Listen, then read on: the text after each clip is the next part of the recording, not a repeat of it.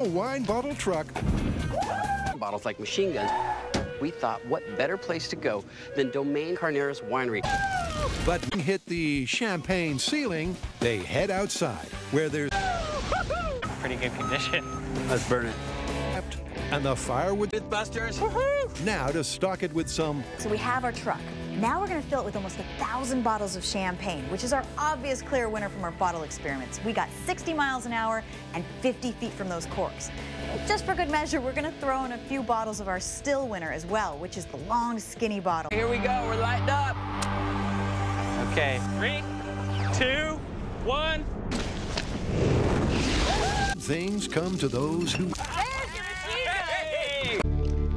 Look, there's one right there. What distance is that? That's easily 50 feet. You know what? It sounded like a machine gun. So I'm thinking this is busted. Maybe. Are we going to Mythbuster this up? Yeah.